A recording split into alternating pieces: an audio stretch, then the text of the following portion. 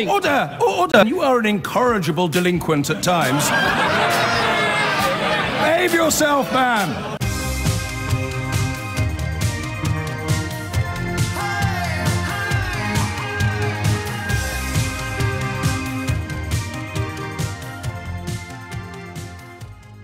I've got this new habit at the moment of finding stories that lend themselves very easily to traditional set twos and trying to find a question that's a little bit more illuminating. So a school has been accused, or at least a head teacher has been accused, of victim shaming after pupils claimed they were told that wearing a longer skirt could protect them from sexual harassment. It's one of those hardy perennials, isn't it, really, of conversation, but one which oddly sees the old horseshoe effect come into place, because the idea that women should dress modestly in order to somehow douse the uncontrollable desires of men is something that people on the very right wing of politics and the very fundamentalist religious types both believe. You know, the High Court judge who says to a victim of rape that she shouldn't have worn a short skirt is on exactly the same page in many ways as the mad mullah who tells a woman that she has to cover her face. So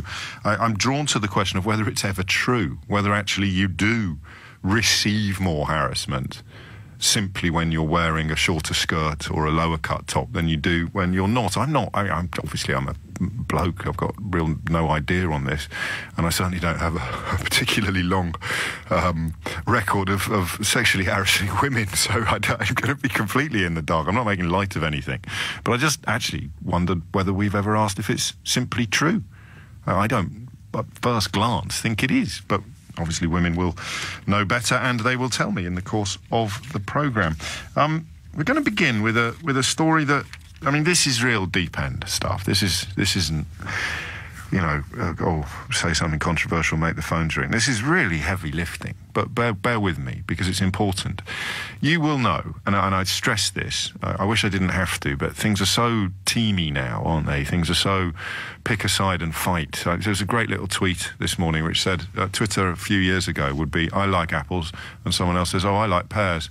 And then the person who said he liked apples says, oh, really? Oh, fair enough. Have a nice day. Now, Twitter and life at large is a little bit more, I like apples. Why do you hate pears, you scumbag? And it is very much like that, especially when it comes to domestic British politics. I mean, anybody who has listened to this particular radio programme for more than 6 seconds will know that we've been fairly equal opportunities in our castigating of party leaders in recent years. The phrase politically homeless has become something of a mantra, and yet if you were to dip your toe into some of the weirder reaches of interaction at the moment, you'd know that if you criticise Theresa May, it means you love Jeremy Corbyn, and if you criticise Jeremy Corbyn, it means that you love Oswald Mosley, or Theresa May, or anyone else on that side of politics. We try to plough a lonely course between the extremes on this programme, and a story like this one lets us, because I don't understand why Conservative MEPs who collectively refused to censure the Hungarian government of Viktor Orban in the European Parliament on Wednesday have essentially failed to condemn a regime whose anti-Semitism makes the Labour Party's problems, to my eye, look smaller. Not small, just smaller. The members of the European Parliament have voted overwhelmingly today to take action against Hungary, accusing Viktor Orban's government of a systemic threat to democracy and rule of law. It's the first time Article 7 has been triggered against a member state, just the start of a long process which could lead to Hungary's voting rights being suspended. But most British Conservative MEPs voted against the move. Fatima Manji reports. A standing ovation for the woman who made the case against Hungary. Dutch parliamentarian Judith Sargentini accused Viktor Orban's government of posing a systematic threat to EU values. Today, more than 2/3 of MEPs overwhelmingly backed a motion to launch disciplinary action against the country. It's the first time the European Parliament has used the procedure known as Article 7, which could lead to Hungary being stripped of its voting rights. The Hungarian government reacted furiously, denouncing the vote as a witch hunt and a fraud. Az Európai Parlament mai döntése Today's decision by the European Parliament is nothing more than petty revenge against Hungary by pro-immigration politicians. Yesterday, Viktor Orban made a dramatic late entrance into the debate, a clear message that he would not be cowed by this assembly. Hungary will not accede to this blackmailing. Hungary will protect its borders, stop illegal migration and will defend its rights. Hungary is accused of abuse against asylum seekers and migrants. Viktor Orban's government has claimed immigration is a threat to the country's national security. It's passed the so-called Stop Soros law, which criminalises activists who help asylum seekers. The Sargentini report against Hungary also details concerns about corruption and a crackdown on press freedoms. On the newsstands in Budapest, Viktor Orban's message dominates, but the headlines haven't convinced everyone. It would be good if the EU could somehow recognise not everyone agrees with this restrictive and almost dictatorial government. For sure, the EU measures won't be any good for the country, but they should somehow regulate this fool. Back in Strasbourg, many in the same right-wing coalition as Viktor Orban voted against him. But there was some support for Hungary. Nigel Farage condemned the vote, calling it authoritarian. And the majority of British Conservative MEPs voted with Mr Orban, claiming the motion was misguided and counterproductive.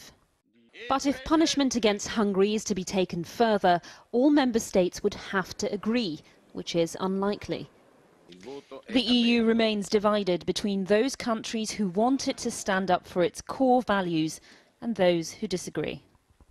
Fatima Manji, well, earlier I spoke to Judith Sargentini, who's been leading the process to activate Article 7 against Hungary. And I began by asking her if her critics in the European Parliament were right to suggest that her report could prejudice any legal action. If they are, they're in a minority because two-thirds of the European Parliament thinks it is the right time to take political actions towards Hungary. The European Commission has been taking legal actions year after year, but this is about something wider. This is touching everything in Hungarian society, which you cannot solve with a court case, because this is about political will. At some point in the process, you need almost unanimous votes. Can you secure such a thing? That's out of my hands. What I secured today, which is the first time ever, is a two-thirds majority from left to right in the European Parliament through all countries that says we cannot stand by and see how the government of Hungary is filling its personal pockets with European funding, money that should be spent on services of citizens. And that's where we are now. Let's not underestimate the signal, and let's not underestimate that it is also the European People's Party, the biggest group in the House, the Christian Democrats, of which the government of Hungary, its ruling party Fidesz, is a member, that said so too. This is a very delicate moment because there are other far-right parties beginning to move into either coalition or actual government in other countries. Is this set to be an example to other states in the European Union or merely a Hungarian problem? Well, this is primarily solidarity with Hungarian citizens that are deprived from equal treatment and rule of law. And I take the signal that Chancellor Kurz of Austria has given 2 days ago, that he supports the report I've written and he supports the fact that his members here in Parliament have voted for it. I take that as a very positive signal. Are you alarmed by the fact that when you look at the two-thirds majority, those who did not support you, some of them are quite conventional, middle-of-the-road, right-wing parties? Well, I have a different idea of what is conventional. Not supporting this report is actually not a good thing. And if we saw who applauded Viktor Orban yesterday in the European Parliament plenary when he spoke, it was the extreme right alone. But it's the British Conservatives, some of them, who are complaining about what I raised with you at the beginning of this interview, that your report might prejudice legal action. It's the British Conservatives that have not voted in favour of this report because Theresa May needs all the support she can get in the negotiations, and she thinks that Viktor Orban is going to give her that support. Now that's power politics, that's party politics. It has nothing to do with European values and fundamental rights, and shame on them. Well, Downing Street has said that the Prime Minister was not consulted by Tory MEPs before the vote. This phrase here is almost unbelievable in its, well, its historical echoes as well, but also in its vileness. And this is what Viktor Orban said, I get it exactly right, last March. They do not fight directly, but by stealth. They are not honourable, but unprincipled. They are not national, but international. They do not believe in work, but speculate with money. They have no homeland, but feel that the whole world is theirs. They are not generous, but vengeful, and always attack the heart, especially if it is red, white, and green.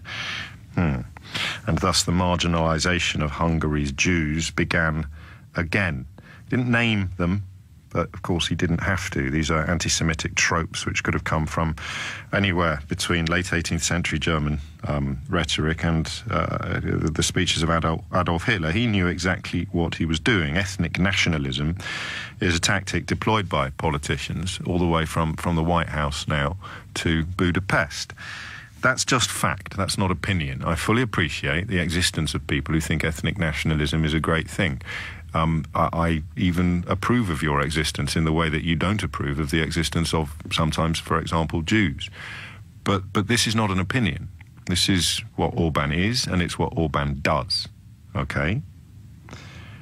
Daniel Dalton, Amjad Bashir, Emma McClarkin, Geoffrey Van Orden, Ashley Fox, Daniel Hannan, Conservative MEPs, offered an opportunity to vote to condemn this government for its totalitarian tactics, for its, well, a whole heap of offences. The notion that judges should be summarily replaced by politicians. The judiciary has been essentially filleted by Viktor Orban. That's the rule of law that you're seeing disappear over the horizon in Hungary. The anti-Semitism that's highlighted in that speech that I just shared with you is inarguable. Independent observers very concerned about the state of the last parliamentary election. Media bias, rigged financing, and of course that very, very virulent campaign to attack the Jewish financier and Holocaust survivor George Soros. This is another example actually of the right and left meeting, isn't it? Because when I criticise Jeremy Corbyn or highlight Labour's anti-Semitism, get accused by a small but very vocal rabble of somehow being in the pay of the Israel lobby. The phrase that you have to use if you want to just leave enough doubt about your anti-Semitic rhetoric to avoid proper censure is that you say that, oh, she's got an agenda. So he's got an agenda. And then when people ask you what the agenda is, you don't reply. You're just going to go, oh, well, O'Brien would say that. He's got an agenda. That's why he's slagging off Jeremy Corbyn. He's got an agenda. And then some people go further, of course, and talk about your paymasters or Zionist shills. And I guess the reason that you can laugh it off is because it is such a reflection of what goes on the far right. So these people who think that their sworn enemies are actually identical, and both of them at the moment are trying to turn the word centrist into a pejorative because deep, deep, deep down they recognise that there's extremism and then there's centrism. And there's not a lot else on the table, politically speaking. The similarities between the far right and the far left presumably drive them both potty. The idea that they've got more in common with each other than they have with the rest of us, because when you start arguing from the other side, then the same accusations come in a very, very slightly different flavour. And that flavour is, oh yeah, he's funded by George Soros. Oh yeah, so that's your shady Jews pulling strings behind the scenes and secretly running the world. If I had £1 for every time I've been accused of taking money from George Soros to tell the truth about Brexit, then, well, I'd be quite rich, but obviously nowhere near as rich as him. So that's in place. The Soros stuff is absolute anti-Semitism. I feel just a tiny, tiny modicum of reservation in saying that out, because I'm not Jewish, so I think it's fair to say that a black person is better qualified than me to talk about whether or not something is white supremacist in its rhetoric. A Jewish person is better qualified than me. I value my opinions, I trust my opinions, I work hard on my opinions, but I'm not Jewish. It seems to me that the portrayal of George Soros is a profoundly anti-Semitic trope, but you're welcome to dispute that. And now back to Britain. Also, the blaming of immigrants. Obviously, everything is an immigrant's fault in Viktor Orban's... I mean, he's even boasted about wanting an illiberal democracy. It's authoritarianism in all but name. So... The invoking of Article 7, which is the beginning of a procedure, everything that's wrong in this country at the moment could have been avoided if we'd taken a little bit more time to actually look at and understand the European Parliament over the last 30 years. If we actually knew what happened there and looked at what was being done there by proper politicians rather than fag-packet fascists and pantomime toffs, then we would not be embarked upon this ludicrous a path of self-harm at the moment. And the same is true here. Article 7 is the beginning of a procedure by which sanctions can be imposed upon a member country. And because the European Union upholds values, very simply put, values that include, for example, the rule of law and the rejection of anti-Semitism, we don't have to get too sophisticated or complicated about this, then when a member government is in direct contravention of those values, the European Union is in a position to impose sanctions. Every single governing party in the European Union voted to invoke Article 7, except one. Now, why? They'll come up with some... we put in a few calls. So far, none of them are prepared to talk to us. The official defence is that it's nothing to do with Orban and Hungary specifically. It's to do with the European Union overreaching itself. But Article 7 is part of their constitution. So, yeah. So, why? And I'm going to give you my answer to that question. And it's an answer that has to be taken in the context of all of the criticism, much, but not all of it justified, of the Labour Party, Jeremy Corbyn's cabal in particular, of anti-Semitism. I don't believe that most of the conservative critics of Labour's anti-Semitism issues give a hoot about Jewish people, or indeed about anti-Semitism. I think they saw it as a very useful stick with which to beat the opposition leader. If I'm wrong, and we've got some phone lines free, if I'm wrong, and we know that they listen on a regular basis, otherwise they wouldn't be able to submit so many complaints to the station. If I'm wrong, Conservative MPs can now ring up and condemn their colleagues in the European Parliament, and I will make room for all of them. Because to be the only governing party in Europe to fail to censure a government led by a man who said this: they do not fight directly but by stealth. They are not honourable but unprincipled. They are not national but international. They do not believe in work but speculate with money. They have no homeland but feel that the whole world is theirs. To be the only European government party to fail to censor this guy says to me that they are not just comfortable with anti-Semitism, they're voting for it. 03456060973. Give me your thoughts. Give me a different analysis if you've got one. By all means, educate me. But what I really want to know is what you think rather than what you know. Because what I think is that this story here, which is getting some coverage, getting some traction now, it wasn't yesterday, this story here is proof for me of something that I feared was true throughout that Corbyn saga. And you know, I've on the record as believing Jeremy Corbyn dealt with the problems inadequately and that the problems are real and present. I know that they are because of people who get in touch with me, Jeremy Corbyn supporters who get in touch with me and claim that I'm lying to them because I'm paid by Jews. I mean, that's anti-Semitism in a flipping nutshell. But an awful lot of the amplification was dishonest and deliberate, because otherwise I believe the whole country would have come to a crashing halt in order to unite in the condemnation of these Conservative MEPs who uniquely among European governing parties failed to censor a leader whose rhetoric stands comparison with Adolf Hitler's. You give me another explanation, especially if you're a dyed-in-the-wool Tory. What are your lot up to? And why is this getting so much less attention and coverage than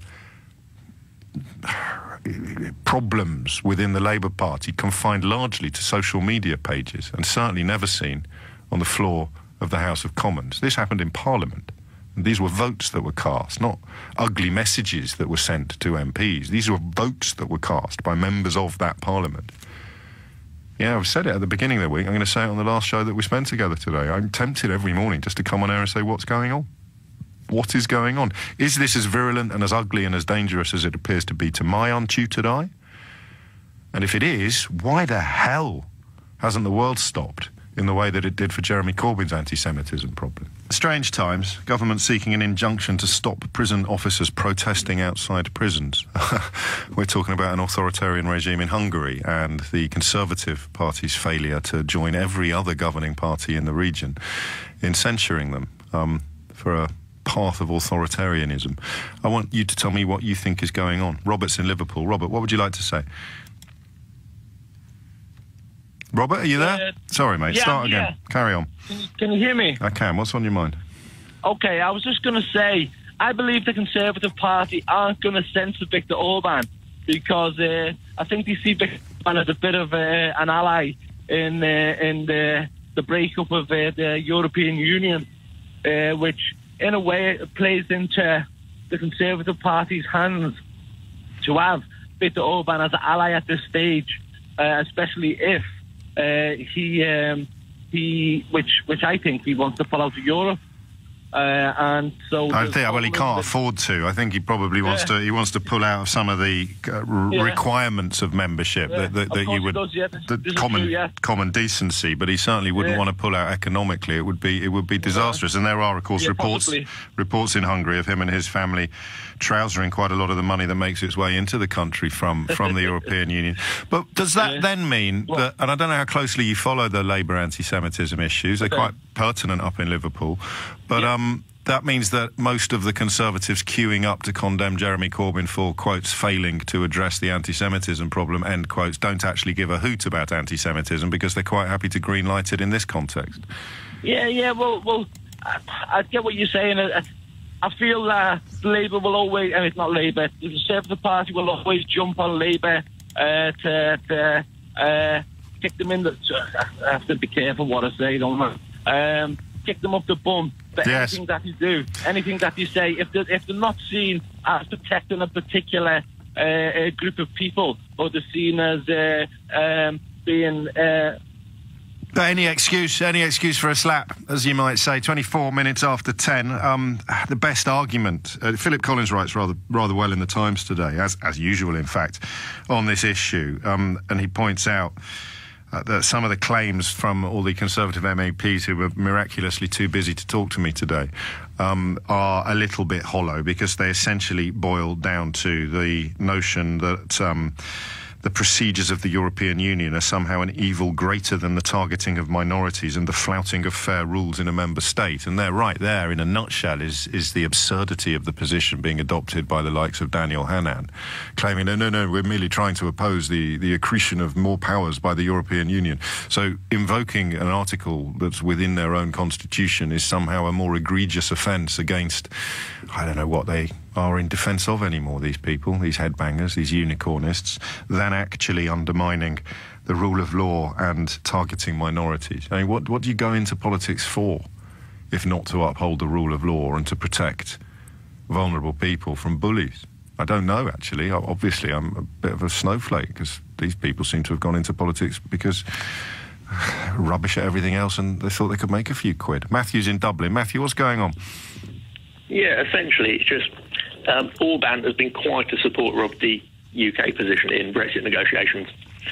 So essentially, we haven't really got a position. I mean, he does hot air, doesn't he? He sort of cheers. He cheers without. I mean, we don't know what our position is, but he cheers it anyway. We just moved the yardstick. It was going to be a good thing, and now it's not going to be the end of the world. So provided the world doesn't end on like the 1st of April, it's a win. All round. Yes. Champagne for everyone. Yes. Welcome to number 10, everyone. So he's an ally, but he's really, really vile. He is vile, but the suspension under Article 7 includes a suspension of like the voting rights. Yes.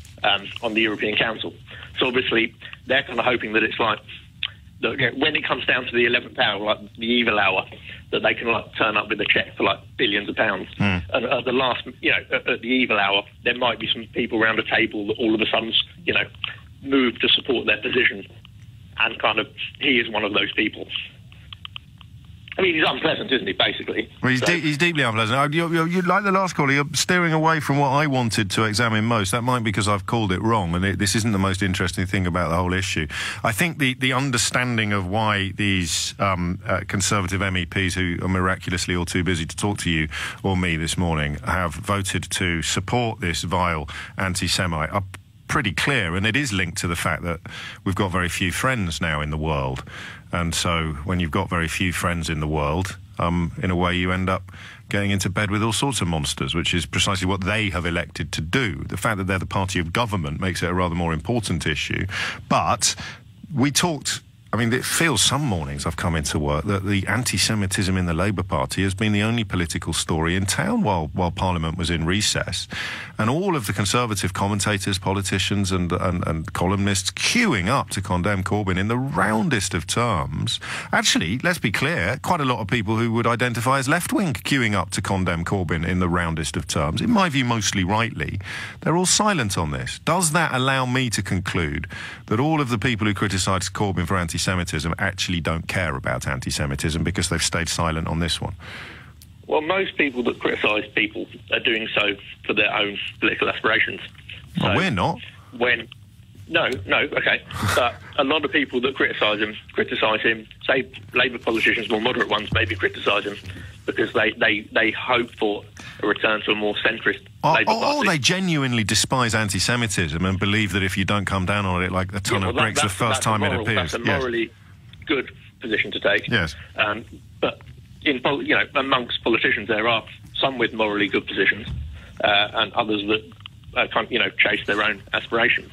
So I think it's condemn stuff when it suits you to condemn it, and don't when it doesn't. Well, that's a roundabout way of saying yes, James. I completely agree with you. They are complete hypocrites. If they're not coming out to condemn their own party members for doing this, who the hell did they think they were condemning Jeremy Corbyn for not doing more to condemn his own party members, who were mostly... sort of weirdos and banner wavers very much in the background, whereas these people are sitting in the European Parliament and offering their support to an absolutely stone-cold anti-Semite. 0345 606 0973. How do Jewish listeners feel about this, particularly Jewish listeners who perhaps lean towards the Conservative Party? This must be heartbreaking. I'm not putting words into your mouth, but I know an awful lot of people have felt very, very, very alienated from the Labour Party. History suggests that means you at least have a look at the Conservative Party, and then you find out that they've been sitting in the European Parliament offering their democratic support to a man who has very, very consciously and very effectively employed the most ancient of anti-Semitic tropes. It's coming up to 10:30. 0345 606 0973 is the number that you need. And Sam in Redhill reminds me that, of course, there have been attacks on the Romani people in Hungary as well. And I always have one word in my mind when I'm reminded of the Romani involvement in the Holocaust. There were more people per capita killed by the Nazis, more Romani people, more Roma killed by the Nazis than Jews. Did you know that? As a percentage of the overall population. And do you know the word they used to describe the Holocaust? Porasmos, which translates literally as the devouring. Later in the programme, we'll be looking at the school where children have apparently been told that if they wore longer skirts, they could protect themselves from sexual harassment. We're looking at the rights and wrongs of that intervention, but also the rather trickier question of whether it actually contains a kernel of truth. I'm hoping not, but you're going to tell me. And then we will, I think, despite it being rather against my own financial interests, possibly attempt to portray Mark Carney's warning that house prices could fall by 35% as having at least a small silver lining to it, given that I don't know anyone under the age of 40 who hasn't either won the lottery or inherited a large amount of money, who considers property ownership to be a natural part of their adult life. 10:35 is the time. Before that, back to Hungary, back to the Conservative Party, and back to the question of how Jeremy Corbyn has somehow spent the entire year fending off mostly accurate accusations of anti-Semitism. But when the Conservative Party essentially become the only governing party in Europe to fail to vote against the anti-Semitic regime of Viktor Orban in Hungary, oh, nothing to see here. Well, no, we can't talk to James, but we can send a statement. I can't talk to James, but what James needs to understand is, no, I'm afraid I won't be able to come on air, but could you pass this on to James?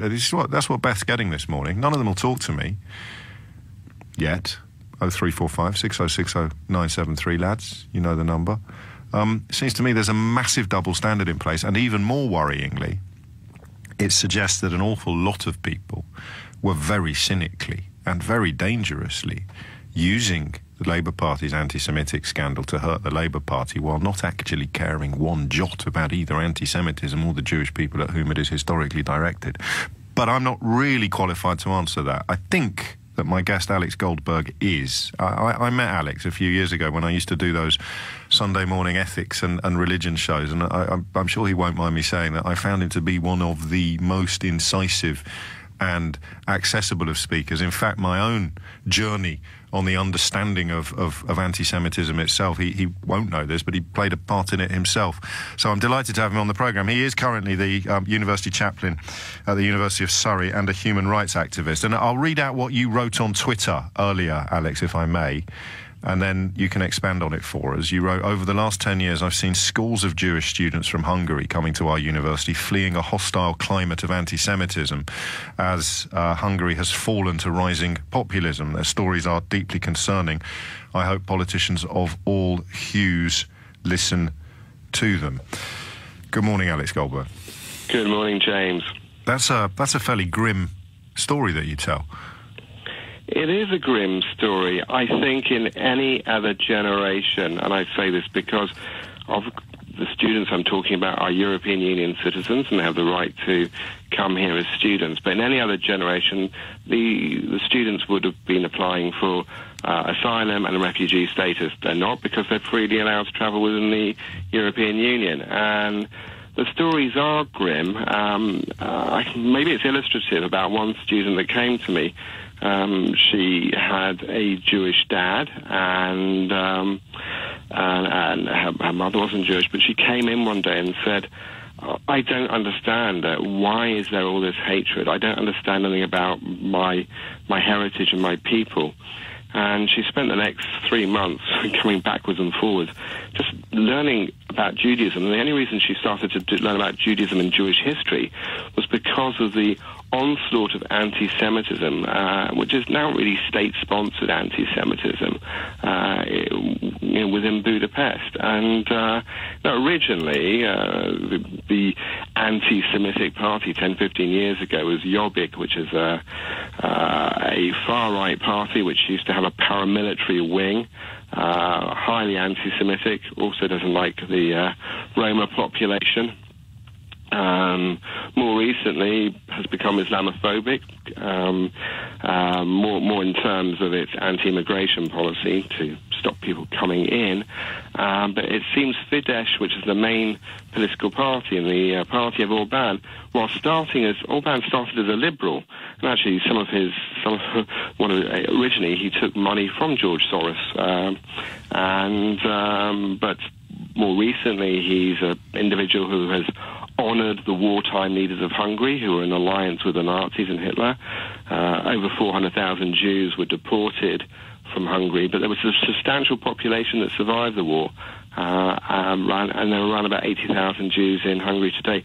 A very secular community, not like the Jewish community in Britain, which does identify religiously and does identify culturally, but after many years of communism and the lack of freedom of religion, there isn't much knowledge in that community about their own religious identity, but suddenly it's stuck in their face. The last elections this summer, George Soros' portrayed in anti-Semitic terms. Orban never uses the word Jew necessarily, but talks about internationalists and financiers and terms that we used in the 1930s and 50s, just like cosmopolitan, rootless cosmopolitan, which only kind of are about Jews. And he's using buzzwords which the Hungarian population knows.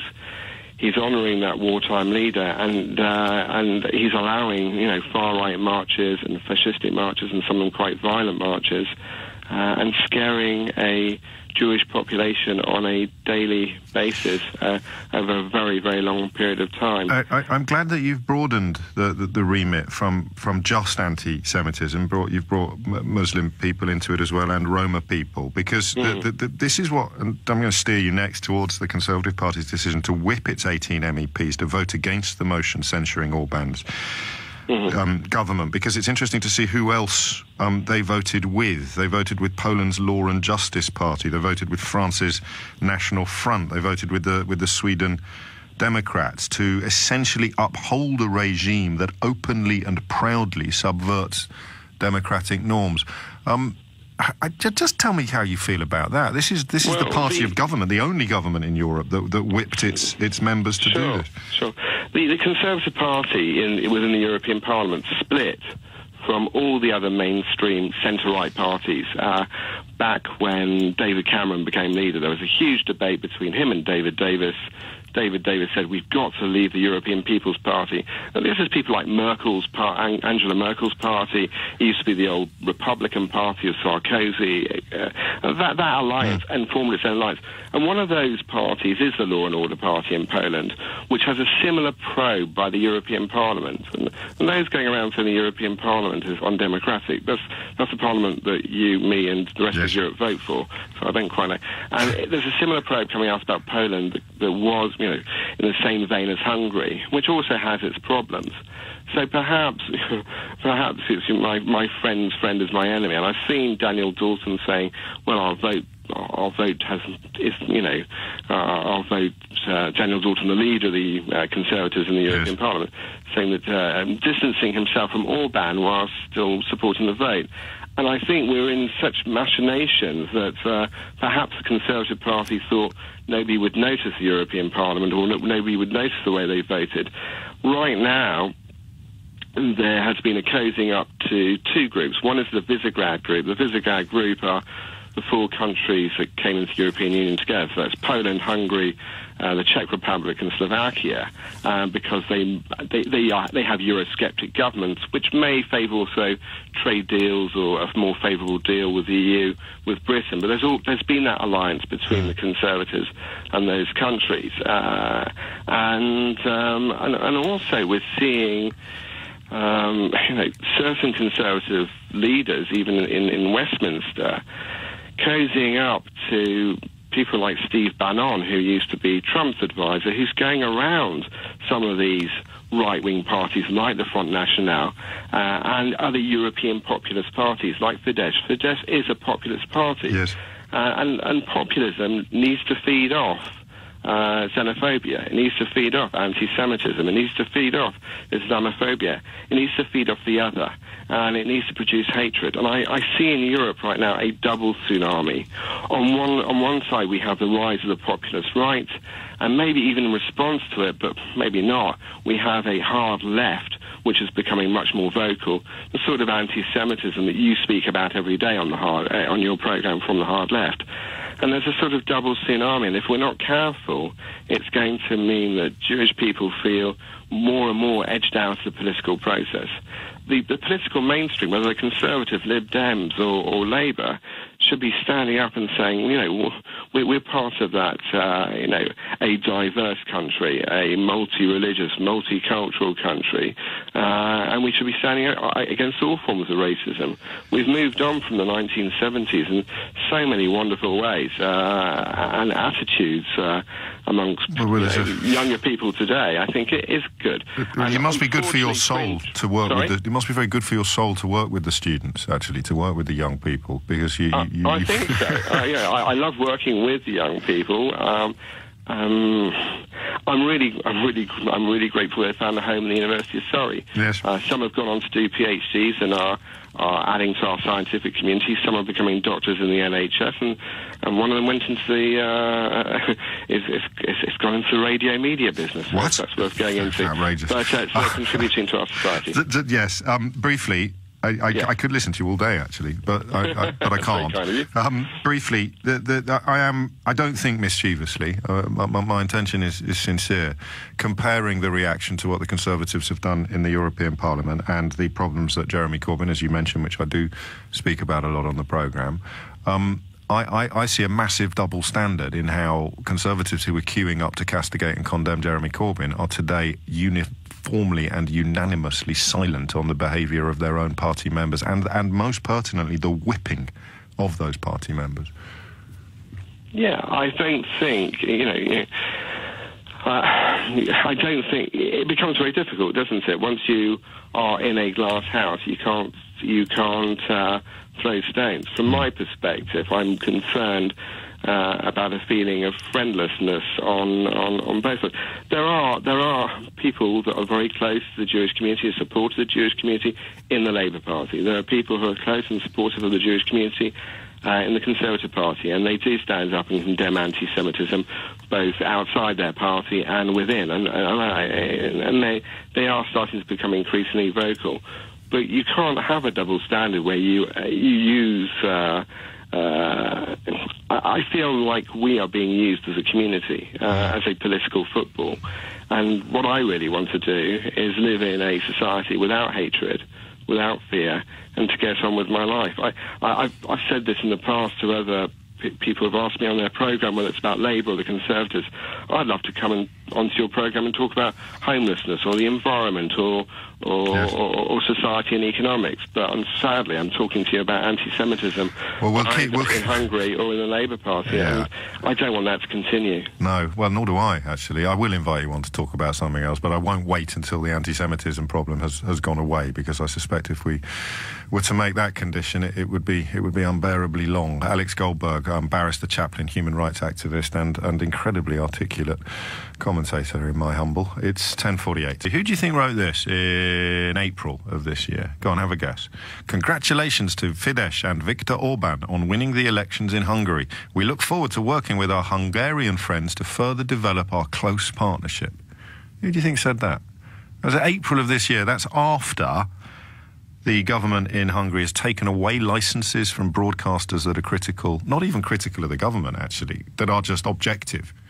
You know, very Trumpian, actually, I suppose, to say that they're biased when they're telling the truth about you. What else has he done? When this tweet was written by a prominent British politician, judges replaced in a torrent of vicious rhetoric, writes Philip Collins in the Times today, about how the judiciary is full of the robed mercenaries of George Soros. Rigged financing and media mean that the recent parliamentary election was described by independent observers as free but not fair. That's one of my favourite subjects. How can it be a free choice if 99% of the chatter is on one side of the argument and 1% of it is on the other? Could say that about Brexit, actually, in terms of informed consent. There's no way that was a fair referendum.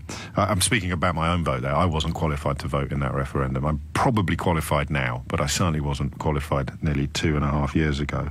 So journalists losing their jobs, judges losing their jobs, the rule of law being undermined, corruption being profoundly suspected, immigrants, especially Muslims, being blamed for everything that's gone wrong ever in Hungary, and, of course, a cooperation pact with the Russian President Vladimir Putin, who we saw on our screens yesterday, has essentially turned the murder of a British citizen and the attempted murder of one other into an international sitcom. So who wrote this in April of 2018? Congratulations to Fidesz and Viktor Orban on winning the elections in Hungary. We look forward to working with our Hungarian friends to further develop our close partnership. Go on, have a guess. Boris Johnson. All day long. But remember, it's the Labour Party that's got a problem with anti-Semitism. Michael's in Manchester. Michael, what would you like to say? I don't know why you're surprised about the Conservative Party. I'm not surprised. James. This is a party that, has put Zach Goldsmith forward, who has led a vile, racist campaign against Sadiq Khan. It's a party that has promoted Boris Johnson into the shadow cabinet, despite all the... Shadow cabinet, mate, keep up. Despite all the comments that he's made. It's a party that Baroness Wazi described as being... with Islamophobia being very widespread. It's a fundamentally racist party, so we should not be surprised that they are siding with the comments that are just vile, and they are very Hitler-esque. It's not in any way surprising. Well, they're not. I mean, to be clear, I completely understand why you say what you say, but the quotes that I've shared were not part of the motion on which the Conservatives were invited to vote. I mean, it's essentially an act of censure, the beginning of a procedure under which sanctions can be imposed for sort of breaking the rules of membership, as it were, with regard to the rule of law and sundry other things like that. I think Guy Verhofstadt put it best when he said that if Hungary was applying to join the European Union today, it would not be granted entry. It's sliding away from democracy. That is the EU's role, of course, to uphold that democracy. It makes it even more heartbreaking, of course, to reflect upon all the bovine Brexiters who argued that it was somehow an enemy of democracy. So I take on board what you're saying, but those quotes about the international rootless individuals are not part of this actual vote. But it's part of the same party that but it's also the party of Saeed Avarsi, a former chair of the Conservative Party, who retweeted my comments yesterday, saying precisely what I've repeated today about the despicable double standard being displayed by the Conservatives. So you're clearly a Labour supporter, and that's absolutely fine. But I don't indulge in the United versus City analysis of British politics. There are plenty of decent people in the Conservative Party. I just wish they'd be a little bit louder this morning. In fairness, James, though, I mean, we've listened to the countless attacks that the media have portrayed against Jeremy Corbyn, including yourself, because, let's be honest, your representation of Jeremy Corbyn's anti-Semitism row has been a lot louder than the other rows that have been going on in the Conservative Party, as has been across the whole media. Absolute hogwash, mate. This is the problem when you can't see how good City are playing because you're so slavishly devoted to United. Windrush, comparing... No.